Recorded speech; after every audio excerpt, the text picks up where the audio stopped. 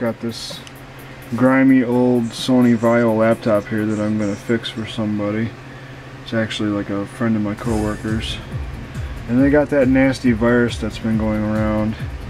But I'm going to also clean this thing physically because it's disgusting. The keyboard is just covered in grime and the screen is all smudged up and it's just really nasty. But check out this virus though. This thing will boot up.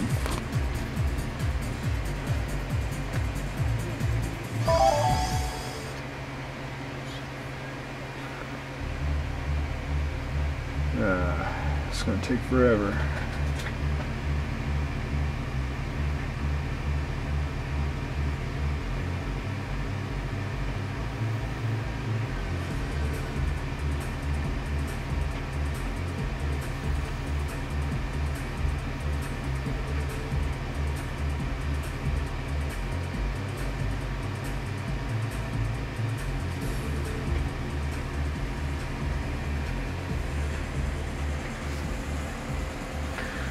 Luckily, I was able to boot into safe. I was able to boot up into safe mode and back up all their stuff onto these memory sticks, because of course they had no backups. But let's see what this thing does as soon as it loads. There it goes. Security protection. Designed to protect. And it's doing a nice fake virus scan. You can't even press Control-Alt-Delete. You can't close it. Can't do anything. And I'm sure quite a few of you have seen this virus before.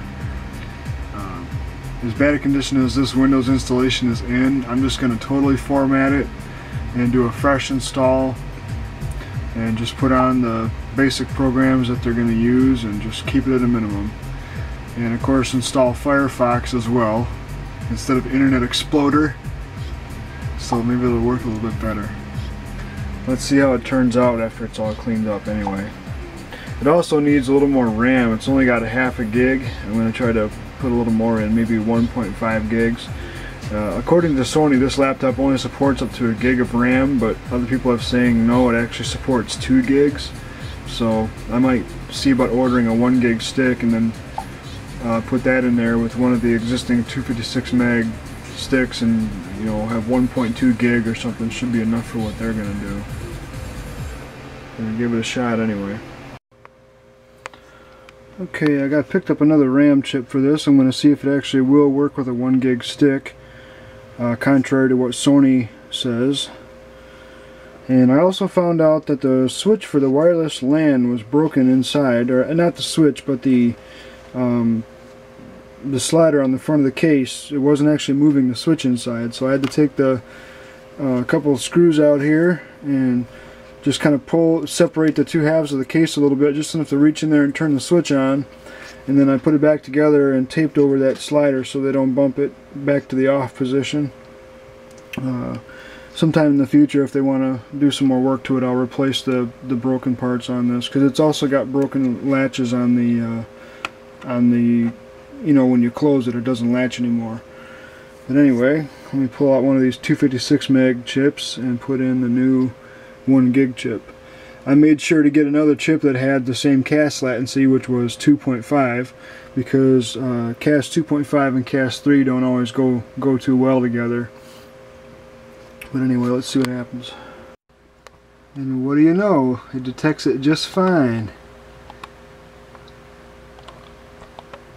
1.2 gigs, much better than 512 meg. Should help Windows run a lot faster. Funny how this computer doesn't fill the screen when you're not using the native resolution. Even my old Toshiba Tecra 730 CDT from like the 90s had a stretch function for the other video modes, but for some reason this one doesn't. Much better. Nice and clean. And I also found the driver for the function keys and the keyboard, so I could adjust the volume and brightness. And I think this is the first laptop I've seen that actually needed a driver for that to work. but the brightness was all the way down, so now that it's turned up it looks a million times better. I thought that maybe the CFLs were dying or something, but it turns out it was just turned way down. And everything seems to be working good. It still takes quite a while to load everything when you first boot Windows, but it's only a 1.6 gigahertz Pentium M chip. Wonder if it's upgradable at all.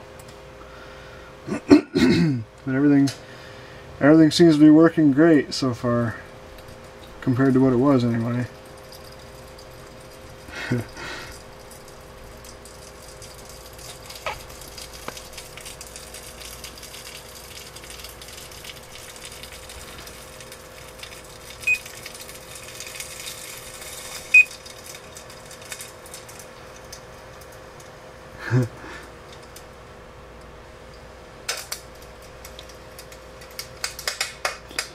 Sometimes I feel like doing that to computer stuff I'm working on, you know.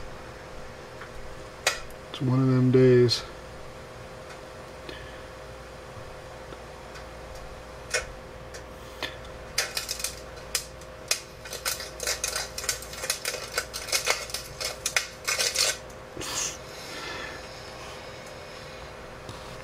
It's like a smoke bomb. Anyway, I think I'm gonna make sure everything's updated on this and set exactly how it needs to be and get it back to the owner. Maybe if they want to get some more work done to it later on, I'll see about upgrading the processor and, like I said, fixing these broken latches and this broken Wi-Fi switch. But for now, it's still 100 times better than what they started with.